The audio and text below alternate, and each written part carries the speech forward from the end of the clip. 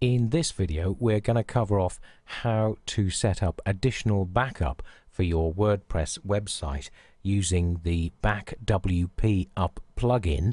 And there's a first step in preparation for that.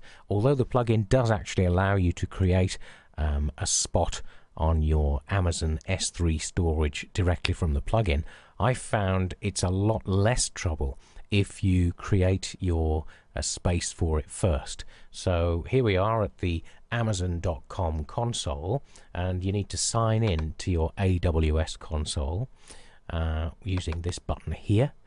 I'm a returning user, and we want to go to S3.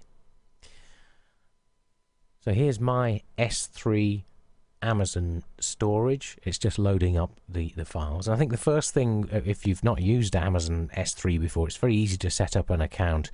The first thing that's a little bit odd is they call these buckets that you're putting your files into. Anyway, let's create a bucket by going to this button here, and we're going to give it a name. Well, we're going to do a backup for my son's website data, so we'll call it Jack Myatt Backup, which is his site. And then you need to select the region, and we're in Europe, so it's Ireland that we select for the region, and go down to the bottom and click Create.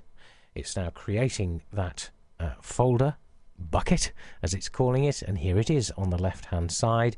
They're stored alphabetically, and if we go in, you'll see that that folder is currently empty, but we have it created. In the next part of this video, we'll show you how to set up the plugin, and once we enter the key and the secret key, which we'll show you how to do, you'll see that it finds these buckets or folders for you within the plugin in the back-end administration of your WordPress website. So we'll cover off how to install the plugin and how to set up your backups to Amazon S3 in the next video.